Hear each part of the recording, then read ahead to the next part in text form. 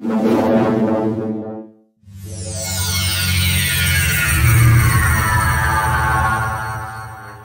back to another Algebra 2 video, and in this video we'll be talking about rational equations and its functions. Okay, now in the more in deep equation, which is known as inequalities, so we will also be talking about inequalities at last. But first we have to know the basic knowledge.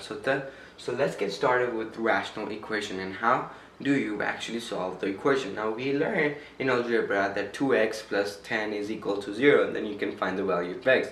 But what if the value of x is used in rational equations? So let's go ahead and solve some rational equations and try to find out the value of x. Okay, so in this process you will need to know factorization. Okay, in most of the cases you need to factorize in order to get your solution, which basically is the values of x. So let's get started with the rational equations. So the first and foremost would be the easiest one. So let's go start with the easiest one. So the easiest one would be x plus 8 over x is equal to 6. So how do you solve this? Well, the first thing you need to do is basically multiply both sides by x to remove the denominator. And I can't open right here, so we will multiply x over here, then you have x already present right here, plus multiply x over here times 8 over x is equal to 6 times x over here. Now what this will do is basically cancel out this over here. Now you multiply them together, will give you x squared plus 8 is equal to 6x. Now the thing is to make it equal to 0, which basically gives you a quadratic equation. Now there's two methods. You can use factorization or by using a quadratic formula. Now both of the methods will give you the same process, the same solution, but the factorization is more handy as it's more faster and then quadratic function. So let's go and use quadratic function, but first we need to make it equal to 0. So now you have x squared minus 6x plus 8, which is equal to 0. Now if you factorize this, you end up with something like this: x minus 2 times x minus 4. Now you can plug out each values and make it equal to 0. So basically it would look like x minus 4 is equal to 0. So what is the value of x? Well, the value of x would be 4, and so forth. So here you end up with the value of 2 as x. Here you would have 4 as the value of x. So you know this x is equal to 2, x is equal to 4. So in both cases, when you plug in 2 or 4, you would get the value. When you plug it in the formula or the equation, you'd get the value is equal to 6. Okay, this was a simple and easy enough. So let's go and start with next example.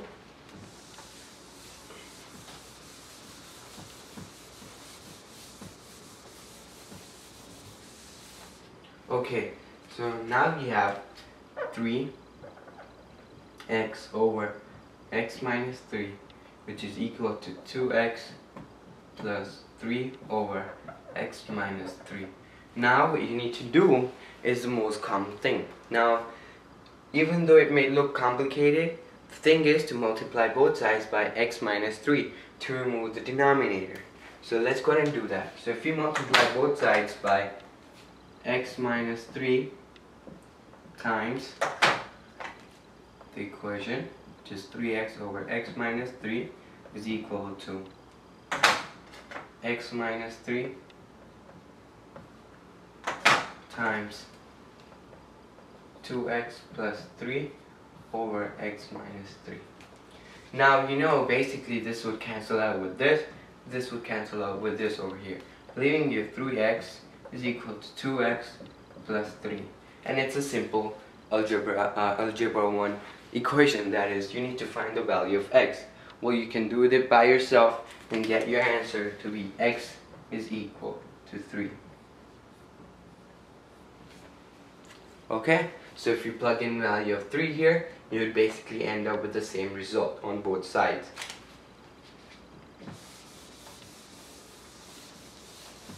Okay, so let's go and do another example, and this example is pretty hard. Okay, so I want you to pay attention to what we are doing each and every steps. So let's go and do that, even though I will try to make it easy as possible. Simple. So the first, this equation would be 2x minus 9 over x minus 7 plus x over 2 is equal to 5 over x minus 7.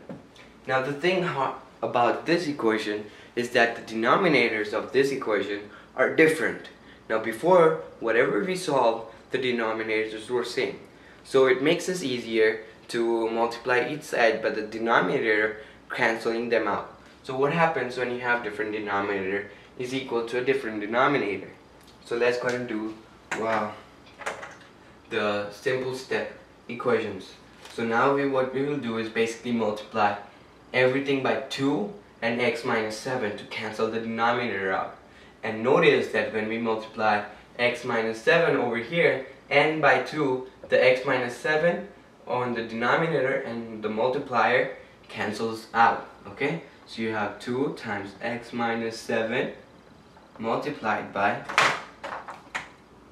2x minus 9 over x minus 7. You add that to another multiplier, which is 2 times x minus 7 multiplied by x over 2, which is equal to 2 times x minus 7 multiplied by 5 over x minus 7. So now let's go ahead and cancel each of them out. So this would cancel out with this would cancel out with this would cancel out with this, leaving you everything on the over here, and leaving you everything in the numerator.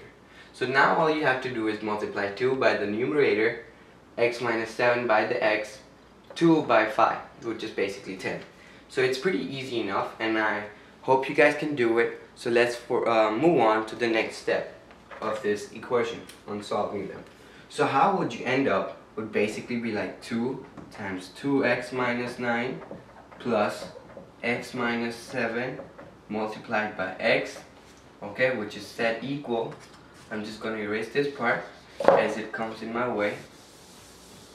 Okay, so it's equal to 5 times 2. Okay, so all you have to do is multiply, and at the end of the day you will get your equation to look like, make it equal to 0. That's the first thing you need to notice. Minus 3x minus 28 is equal to 0. Now if you're confused, how did I get negative 28 instead of negative 18? Remember that you have to make your equation set up to equal to 0. Okay, so over here you have positive 10, subtract on both sides, negative 18 minus 10 would give you minus 28. So now you need to use the factorization for factorization of this quadratic function, and you would basically end up with something like this. Okay, so the factorization for this formula would be x minus 7 x plus 4, which is set equal to 0. Now since this is the case, we know that whenever we plug in x minus 7 is equal to 0, we would end up with 7. Over here we would end up with negative 4. Now this means that x takes on value of negative 4 and x takes on value of 7. Okay, so this is the case over here. Now let's go ahead and solve another example.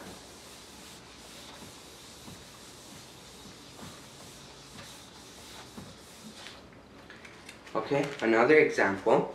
Okay, going back to the basics to refresh our memory, let's go ahead and solve this example over here. So the example says 14 over z is equal to 9 minus z. Okay, so what you need to do is multiply both sides by z, giving you z times 14 over z is equal to 9 minus z. Put that in bracket because you're multiplying it by z over here. Now what this will do is cancel out this by this, okay, and that's pretty much it over here. So 14 is equal to multiply 9z minus z squared, okay, make it equal to 0. So when you do that, it would basically 0 is equal to negative, whoops. Thing is, since it's negative, what you need to do is add up over here, which will make those z values positive. So here you would have z squared minus, whoops, plus 4, no, minus 9z, whoops, minus 9z plus 14 is equal to 0. Now you need to use the factorization formula, which basically of this quadratic function, which basically is x minus 7 and x minus 2, which is set equal to 0. So 0 is equal to this factorized formula. Now we know x can take on values of 7 and x can take on value of 2. So the solution for this rational equation would be 7 and 2. So let's go on and do another example.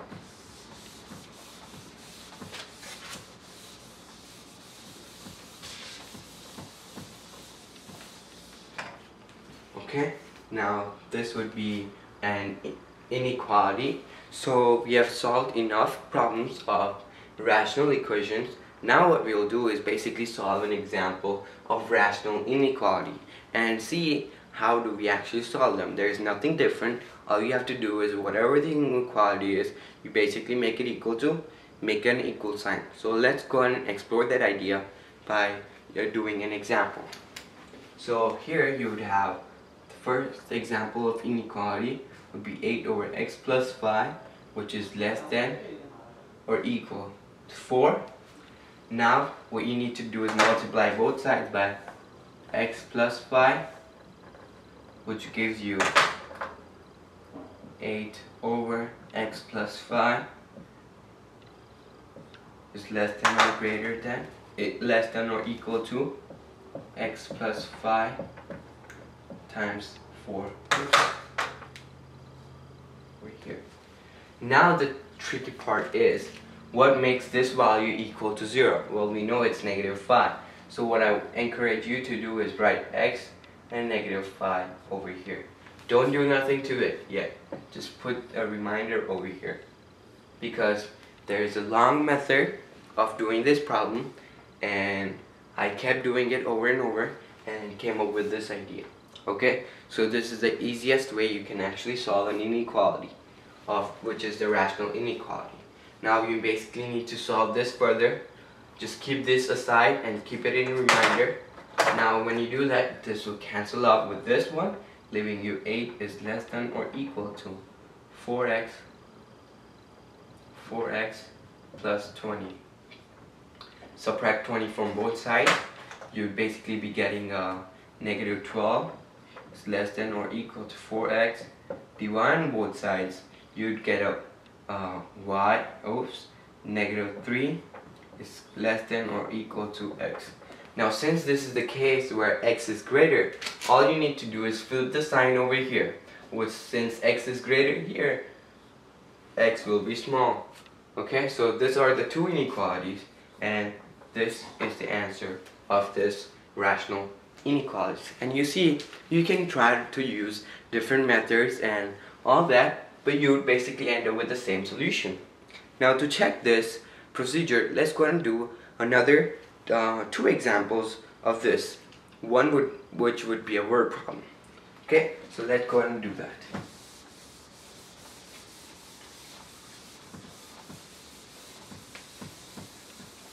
this is the easiest method that you can actually solve the rational inequalities. So here now you have in this example 9 over x plus 3, which is less than 6. Okay, so here you would have multiply both sides by x plus 3.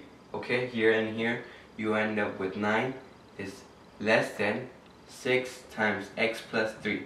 But before you move on, you need to keep asking yourself what makes the value of x to be equal to 0. So the value of x would be negative 3. So just write it down, x and x space negative 3. It could be either greater than or less than. Okay, to know that you need to solve this further. So 9 is less than 6x plus 18. Subtract 18 on both sides, giving you negative 9 is less than 6x. Divide on both sides by 6. You would end up with something that is x is greater than negative 9 over 6. Okay, so 3 goes into 2 over here, 3 goes into 3, leaving you x, okay, leaving you x is greater than negative 3 over 2. So since x is greater than over here, you flip the sign and it would be less than over here. Okay, so this is the basic concept over here. Okay, so that's the case over here. Now what we'll do is basically we have come across to the last point where we'll go and solve a word problem. So let's go ahead and solve the word problem. Okay, so here we'll be solving the word problem, and you can see the word problem over here on the text area. So you read the example and we'll go and solve the problem over here. So the example asks us what is the speed of the boat, okay, upstream and downstream. So how do we actually solve this example? Well, we involve a formula that basically gives us the total time is equal to the time upstream plus times downstream. So let's go ahead and write that formula down. So over here it would basically be time, or total time, is equal to time upstream plus time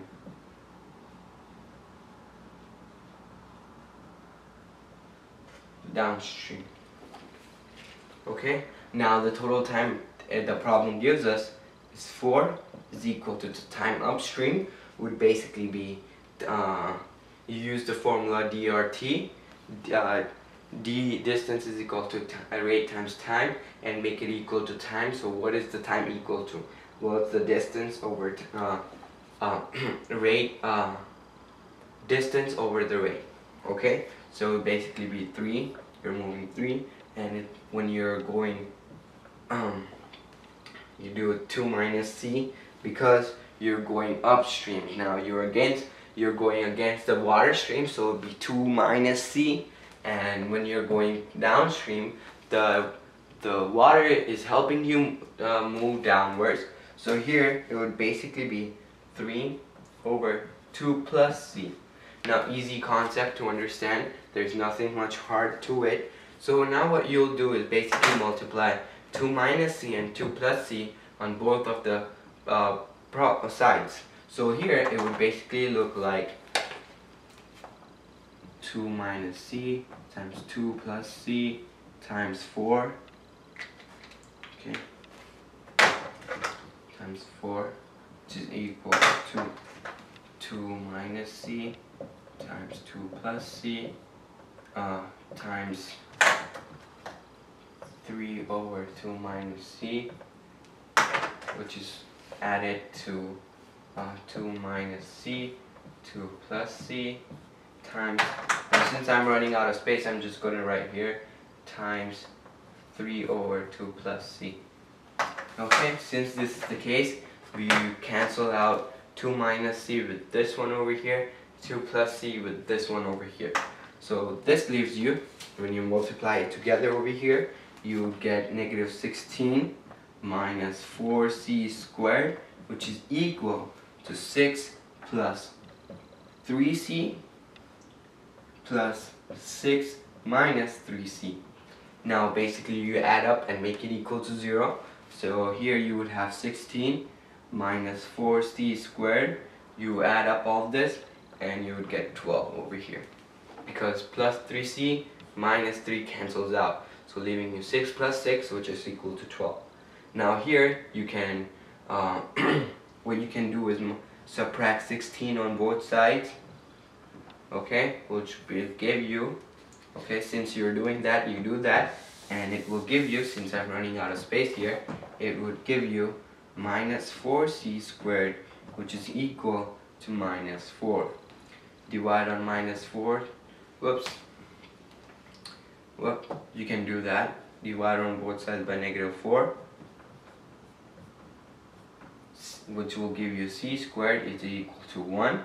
Square root on both sides, so c is equal to plus or minus 1, because square root of 1, which is equal to 1, so plus or minus 1 over here. So what this means is that when you're going against the stream, you would basically use a formula that says 2 minus c, so the c value is 1. Now the thing over here is that you cannot take minus 1 because you cannot move in negative speed. So all we have to do is take a positive value, which is the 1. So instead of doing 2 plus c, and we know that c is equal to 1 positive, so 2 plus 1 gives you 3, and 2 minus c, which is equal to 1. So you're moving, when you're going downstream, you're going at 3 miles per hour, and when you're going upstream, you're going at 1 mile per hour. So it's pretty much easy problem. So I hope you guys like this video. Thanks for watching.